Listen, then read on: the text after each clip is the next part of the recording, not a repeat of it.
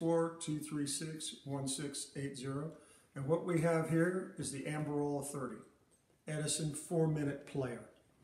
Why is it called an Amberola 30? Because the factory sold them for $30. If you bought an Amberola 50, it was 50. Amberola 75 was 75.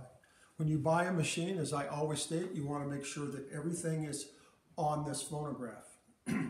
So let's look. It has the original metal grill in the front, which is very important on these. And these came wood faux painted. This is about a 1916 model. You also want to make sure that this grill that fits in the front is there. You want to make sure that the Diamond C reproducer is here. These are made out of pot metal and they swell like pot metal. This one has a slight crack in it, but that shouldn't affect any in the playing till I get it apart and look. You unscrew the thumb screws on these, and because the pot metal swells, you want to make sure that the reproducer will come out, and this one does. These have a single spring motor. Edison said that they would play 2 to 3 cylinders on one winding. I've never gotten 3 plays out of one of these, maybe 1.5. They only play the 4-minute Blue Amberol record like this. This is in a Blue Amberol box. When you take them off, the cylinders are blue. This is the only record you do because this has a diamond stylus in it like a diamond disc. Edison also created a 4-minute wax cylinder, and their boxes are green like this. And this is a 4-minute wax cylinder.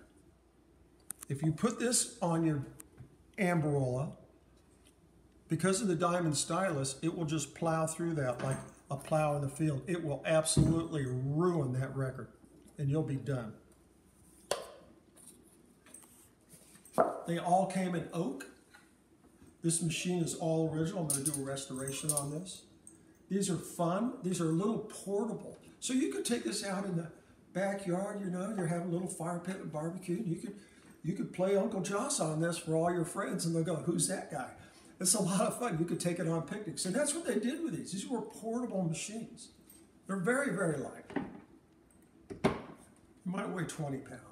This is a lot of fun and a hobby, but make sure everything's there.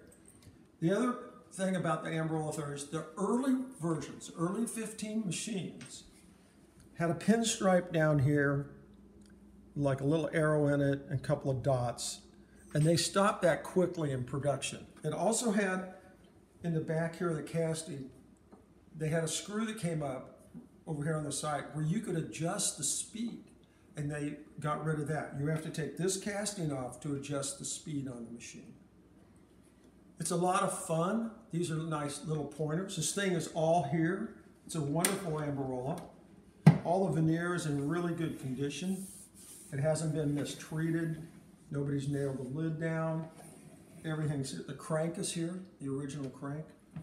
These are great machines. I love this hobby. I think it's a lot of fun, and I hope you enjoyed this video, and that's my tip for the day.